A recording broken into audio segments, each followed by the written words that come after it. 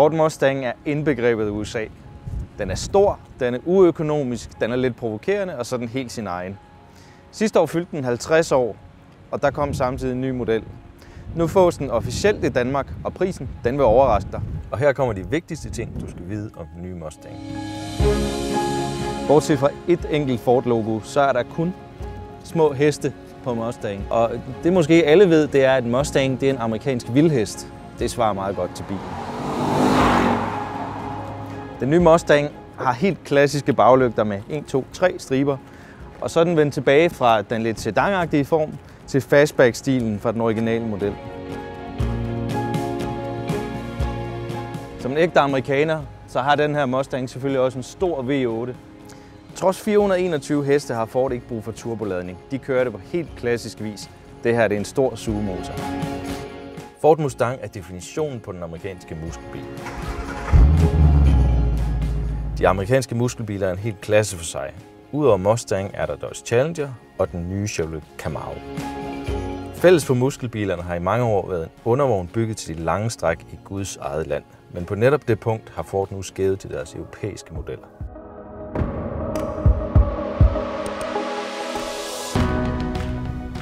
Den nye Mustang har fået uafhængig bagaksel. Og hvis det ikke siger dig så meget, så er det fordi, det ikke normalt er noget, man taler om. Det er noget, de fleste moderne biler har. I forhold til en stiv bagaksel, så gør det uafhængige baghjulsophæng, at hjulene bagved bevæger sig individuelt. Det vil sige, at når man kører hen over et bump, så er det kun det ene hjul, der bevæger sig.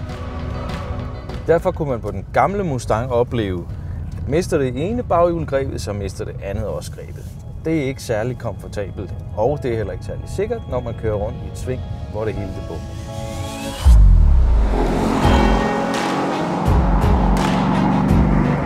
På trods af for første gang at have sat en uafhængig bagaksel i en standard Mustang, så er den ikke helt på højde med europæiske modeller fra blandt andet Mercedes og BMW. Men det forsøger den nu heller ikke rigtigt at være. Mustang er en stor bil, og den kører stort i den forstand, at du altid er opmærksom på vægten og størrelsen.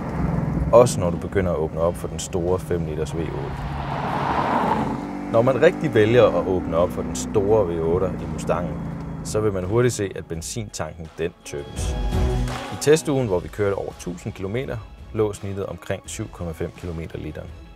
Okay, det lyder af meget, men set i forhold til 420 heste er det faktisk ikke urimeligt. Tidligere generationer af Ford Mustang, og ja, amerikanerbiler generelt, er kendt for et rigtig dårligt interiør. Men den her, der er det anderledes. Væk er den helt billige pladskvalitet, og materialerne er langt bedre. Det enorme lodrette instrumentbord har fået et mere nutidigt design, men det virker stadig en anelse bombastisk med europæiske briller. Og alligevel, det passer perfekt ind i den store muskelbil. Og det leder os fint hen til næste punkt. For en ægte muskelbil skal kunne mestre den ærkeamerikanske disciplin drag race på en quarter mile, og her har Ford virkelig været innovativ. Det næste vi skal prøve, det er en verdensnyhed. Det er noget Ford kalder line lock, og line lock tænker du, det lyder meget mærkeligt.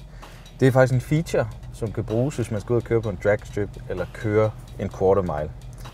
Det kan næsten ikke blive nemmere. Line lock finder man inde i menuen, man sætter den i gang, bilen låser forhjulene for dig, og du brænder dækken af.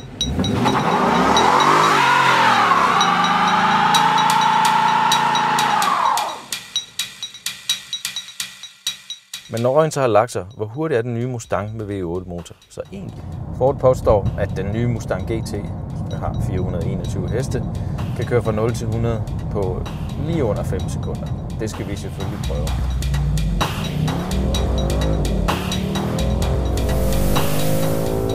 Det sjove er, at ligesom Ford Mustang har line lock indbygget, så kan vi også her se, hvor hurtigt vi kører fra 0 til 100. Der er simpelthen en acceleration timer. Vi har forsøgt et par gange at nå fra 0 til 100 på under 5 sekunder. Det lykkedes dog ikke helt. Vi nåede 5,6 sekunder.